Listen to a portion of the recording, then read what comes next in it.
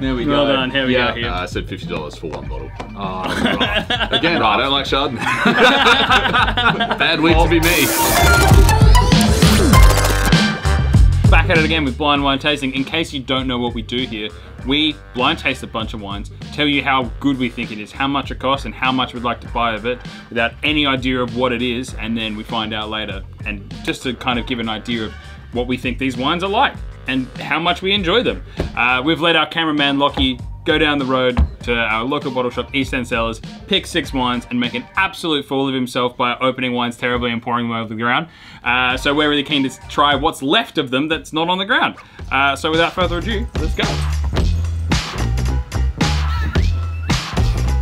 Alrighty, as Robert Baratheon said to the Lannister cousin, more wine! Alright, let's get it. Alright, now this has happened several times on the show where I've been like, look, you slipped in a sparkling wine, and then it's not a sparkling. This is a fucking sparkling wine, because I heard him spill it when he opened the bottle, because he's a pleb who doesn't know how to open a bottle of sparkling wine. It is a white wine with a little bit of a amber color. Lockie's clearly done for the day and wants to get us a little bit intoxicated, because that is the biggest pour of wine I've ever seen. This is not RSA. That kind of tastes like grape juice mixed with a little bit of cardboard. Not that that's necessarily the worst thing in the world, but quite often people hear cardboard and they think that's not yummy. Holy shit, that's a banger. That's fun. I like this. It's crystal clear, really well handled. You know, amazing autolytics, but still fresh enough. I wouldn't necessarily say that it's of exceptional, next level blowing my mind quality, but there is a lusciousness on the palate that tells me that it's probably seen a little bit of a dosage. Pretty confident it's sparkling. It's fucking excellent. Autolytics are absolutely incredible. That kind of nutty, oxidative thing is just absolutely fantastic. It's really nice, bright and tropical, and that flinty minerality, that great like drive is fucking excellent. I'm really into this. This could go a long time. This could be drunk right now. I think this is a really, really excellent style of wine. I could drink a bucket of this. I expect this to be rather expensive.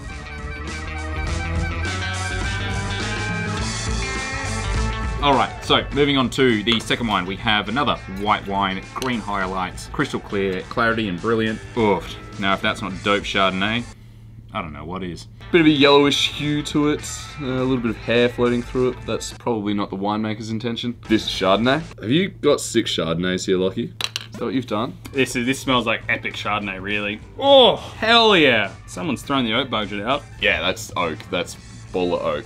I reckon that's going to be slightly more expensive. I reckon that's probably going to be around the $50 mark.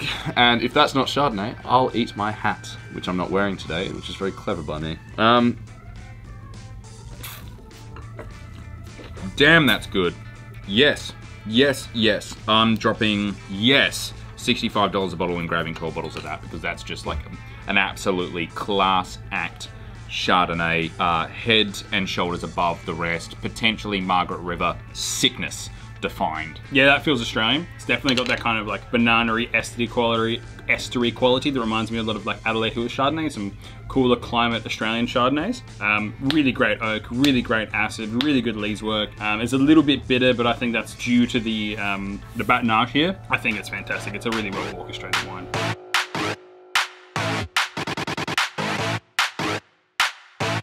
Wine number 3. It's gonna be a Chardonnay. Could be a fucking Chardonnay as well, you dog. That smells like really nice, highly aromatic Gewürztraminer or other aromatic variety, but definitely jumping out of the glass. Yeah, honestly, this is a wine I like to see. I need to see a bit colder. It could be epic. It's just kind of sitting really like uncomfortable. I expect it to be a really good German Riesling. Minerality, it's floral. But it's just not showing those kind of like pristine citrus characteristics that you see a lot at cooler temperatures. Tasting notes for this week, all Chardonnays. I think the game is which one's cheap and which one's expensive. I reckon the last one was more expensive than this one, but this could be my downfall. I would drop 40 bucks a bottle. I think it's a really good example. Maybe less. Let's go 35. I think it's a really good example of the variety and the style. I'd probably grab 3 bottles, only because the complexity on the palate and the lower acidity, which is normal. It is very normal for this grape variety. It's very normal, I think, in this wine. I'm just looking for a little bit more acid, a little bit more oomph and tightness and tension and coiledness to it, but which I don't really get here.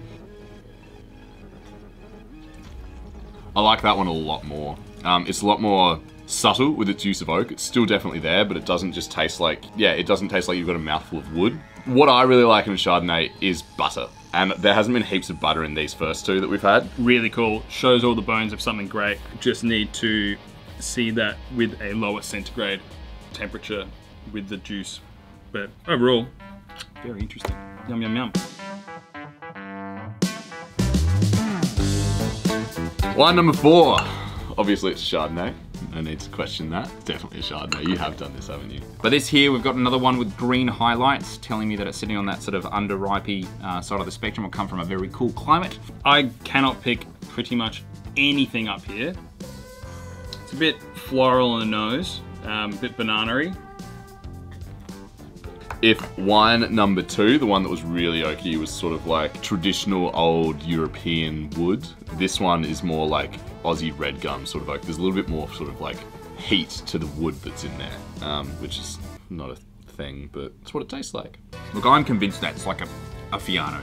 If it's not, I'd be fascinated to know what it is. For this reason, I'm going to be dropping around about $38 a bottle of it, and I want 12 because I love textural wines like this. It's slippery on the palate. It just has this wonderful waxy texture that actually, funnily enough, counters the medium to low acidity that leave you salivating, kind of wanting more.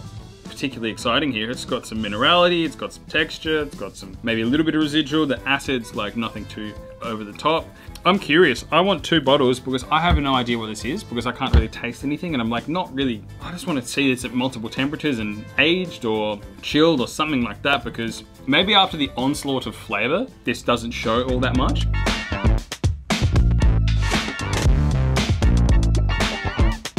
Wine number 5, green highlights, white wine. We know what we're doing here. Let's have a sniff. Oh, okay, and that's interesting. This is intriguing. Anyways, this smells like really good Chardonnay. It's a bit grassy and like a bit more herbaceous. Doesn't smell like Chardonnay. Could be wrong. Oh, butter. Yeah, Chardonnay, sick. This is the one I'm after. 6 bottles? I actually don't think this is really high quality oak integrated into the wine. It is what we would call in the industry chippy. There is quite a large amount of oak here, and it's sticking out, and it's smelling like pencil shavings, which probably leads me more towards things like American oak, more so than French oak, which I firmly believe is what was used in wine number 2. That is really, really. All of these are these all Chardonnay? I think I see what you've done here. Okay. I think we're on here. I think you've done these all Chardonnays. Like it smells like really expensive vanilla ice cream sort of thing. But like to the point where you smell it and you're like, is this even vanilla or is it something completely else? What have you given us? I would pay $10 a bottle for that. I have no idea what this wine is. I don't think it's high quality. I think there's something going on here. I haven't encountered a wine like that for a little while. Very, very oaky, and I was expecting it to be buttery and voluptuous on the palate. Instead, I was greeted with incredibly racy, high acidity. The acid's the winner here. It is a great, great acid. Maybe not my favorite wine so far, but it's up there. I'm still gonna grab 9 bottles. Weird number, but 9 bottles.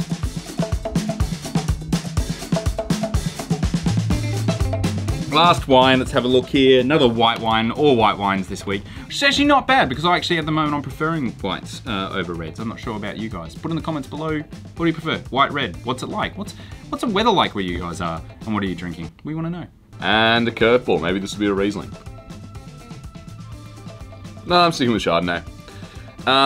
Great acid, again. Not that kind of MLF component that was on the last wine. There's a nice like nutty, mealy, savory thing. This could be like maybe like a Petit Chablis or something like that, something without too much complexity, and it feels very stainless steel orientated. Let's crack with that. It's a little bit more lemony than the last few, but so all the other ones we've been talking about, like, wow, this is really oaky, wow, this is really buttery. This sort of sits in the middle of all of it, which is making me think it's probably relatively inexpensive because it's not really dabbling in any one of those fields. But then again, it could be really well made and does a little bit of everything. It could be really expensive, and that's the game. I'm gonna say, no, this is the cheap one. This is the bargain one. 28 bucks. There's also that quite green vegetal nose that gives it away. So I would say 15 bucks. I'd buy 1 bottle if I was camping. And I think it is also very cheap Riesling. We shall see. We shall see. It's quite a phenolic sort of ripe thing. Because this will appear. This is a good cannon fodder wine. It absolutely pleased my dad. It pleases me. Could please my partner. Could please my mother. Could please my uncle. Like it's a very pleasing wine. It's a very democratic wine. Anything but Chardonnay, but it will drink some Chablis. Yeah, absolutely. Really good fun. Alrighty. So, 6 white wines in front of us. Yeah. Did we see a theme? Oh, was there a theme? I feel like there's a theme. I reckon there's a theme here. Yeah, That's interesting. After I tasted the second one, I wrote Chardonnay for all of them. Yeah, I reckon that they definitely could be, but I think there's also like a high quality, low quality thing going on here because there's definitely wines for me that were like, wow, that's actually really impressive, and then there's others that are like really not impressive. Yeah, I think we've gone through the spectrum of Chardonnay. That's my gut instinct here. Number 1, Cracker. Sparkling. Belter. Excellent champagne. Yeah. But yeah, I wanted a dozen. I thought this would probably be about $95 a bottle. Yep. I gave it a big old meh, $35 for 1 bottle. Rough. I went 50 for 12. What do we got? Yeah, Champagne. Never on that's champagne prices. Entry-level champagne prices. Ooh, Blanc de Blanc, Champagne Village. Is that Jose? Jose Don't. Jose don't. Brut, Blanc de Blancs. Yeah, it tasted a little bit sweeter than Cool. normal. Yep, it's exactly what it says on the bottle. It's really good that. It's really good champagne. Yeah, Yeah. there's nothing really too much to write home about. Get it. If you like champagne, that's definitely one to grab. Yeah, there's not really too much else to say. I don't like champagne. Blanc de Blanc as well. Yeah, 100% Chardonnay. 100% Chardonnay. To the next one. Yeah. If you want to explain really fucking good, expensive, got budget to make a really goddamn good Chardonnay, this is it. Yeah. Oh my god, that smells like a bonfire now. It's That's so wild. good. It's Yeah. so good. I picked Marg's Chardonnay of the highest order. All about this one. What do we got? Yeah, I loved it. That's bargain. Excellent value. That is a bargain. That is fantastic. Hey! Oh! Yeah. He should get the hat for that. Yeah, absolutely. I'm giving Noah the hat for this. Yeah. Close enough. Close enough. It's not a Yatana, but it's not too And we far away. did have it on the show. We have reviewed this before. Yeah, in the Australian tasting, hey. Yeah, and it did show up very well. Yeah, we loved it then. We love it again now. Honestly, pound for pound, that is one of the better value Chardonnays you can get in Australia. That is actually really fucking good. And we did that. So we originally tasted that not blind. No. Yeah. And we were like, yeah, this is probably worth the money, maybe a little bit cheaper. We're tasting it blind. We're going out, $65 and 12. It's coming in a cool 45. So this next one you think is Chardonnay because I struggled to see this as My initial Chardonnay. gut feeling was Riesling. I thought it was residual. It was incredibly textural. But yeah, honestly, it's one of those ones at the temperature, it's really hard to pick up. Yeah, I feel like it. Now tasting the rest of them, I'm thinking this is Chardonnay. Yeah, I was playing the man, not the ball. Like, if I hadn't thought they were all Chardonnays, I wouldn't taste this as Chardonnay. But given I'm thinking these are all Chardonnays, I was looking for things, and I think there's a little bit of oak on the nose. What is this one? Wait, how many? I want 3 bottles, 35. I went 6 bottles, 75. Far out. I was thinking German Riesling. 3 bottles, 40. Hey, he's back. We're on here. Give me that. Is this Chardonnay for real? Oh, it's entry level. Whoa. That's cheaper. Whoa, That's cheap, though. That looks more than $40. That's really cheap, but equally, to be honest, if you gave that to me and said, hey, I brought a bottle of Burgundy, my expectations would be here. Yeah. And delivered would be here. Now, considering there is $5 difference between these two wines. Yeah, why are you even buying it? I wouldn't, sorry, I'm not a fan. Not a fan. No, I agree. If you're gonna buy Burgundy, buy fucking Burgundy. Yeah. You can get far better value wines, Australian made. Yeah, this is always my thing. If you're gonna do it, absolutely do it. Like, send it. Get to a crew, get to like $120 because other than that, you may as well just drink local Chardonnay. To be honest. Yeah, if you like Chardonnay, don't get that one. Get this one. Yeah, agreed. Cool. I'd get this one, but that's because I don't like Chardonnay. All right, I swear to God, smelt it and I was like, Skinsy Fiano. I was like it had all the things of a textural variety on skins. I went $38 for 12. Yeah, wow. Thought it was Fiano. Yeah. I would buy 12 Chardonnay that tastes like a Fiano as well. That's a good point, yeah. As long as it's $38. Yeah, okay, fair enough. Where were you at? 2 for 32. 2 for 32. Lucky. Okay. Yeah. That is an interesting price for a Chardonnay. It's expensive. That looks like Fiano. that. Could be another Burgundy.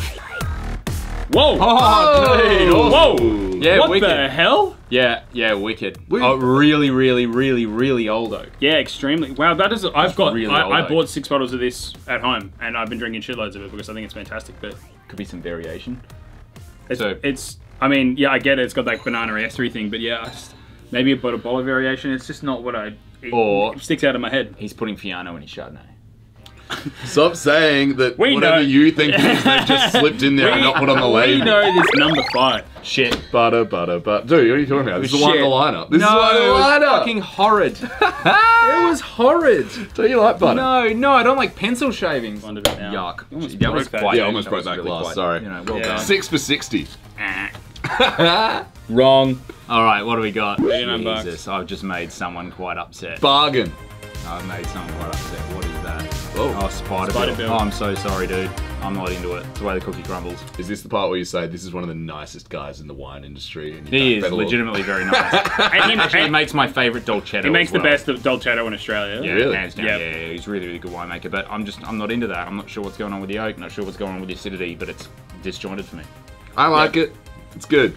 Yeah, I was here and there. I liked it when I first tried it. When I came back in, it didn't look as quite as sharp. I just prefer that to hell woody. Like, to me, that doesn't taste super woody. That tastes super buttery. Like, that's the thing that my palate picks up. It's like creamy and like almost vanilla-y sort of shit.